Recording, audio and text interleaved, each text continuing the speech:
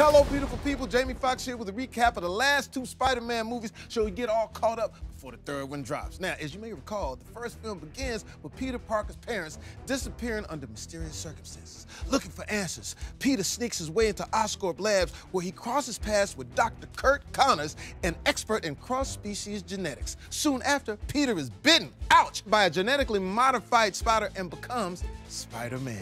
Later, Peter discovers that Dr. Connors has turned himself into a lizard, a violent hybrid of a reptile of a man. And so I'm sorry, Jim. What are you doing?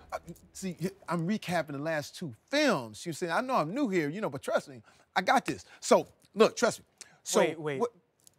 Whose timeline are we in again? Whose timeline are we in?